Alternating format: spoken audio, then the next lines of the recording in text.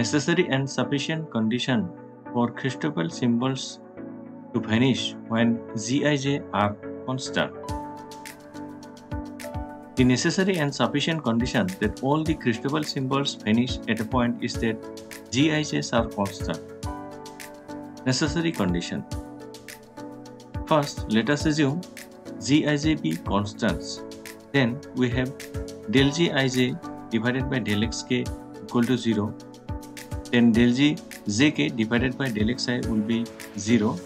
And del Gki divided by del xa, this also equal to 0 because Gij's are constant.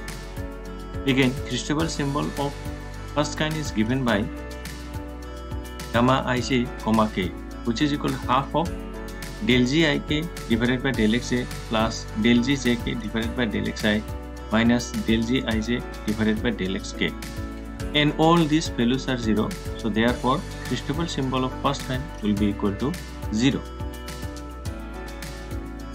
Christoffel's symbol of second kind is given by gamma kij equal to gk alpha into gamma ij, alpha, which is also equal to 0 because the Christoffel symbol of first kind, that is gamma ij, alpha, is equal to 0.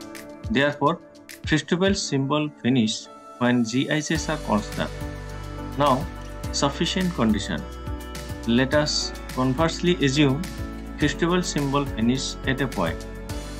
Therefore, gamma ijk is equal to 0, which implies half of del Gik divided by del xa plus del Gjk divided by del xi minus del Gij divided by del xk equal to 0.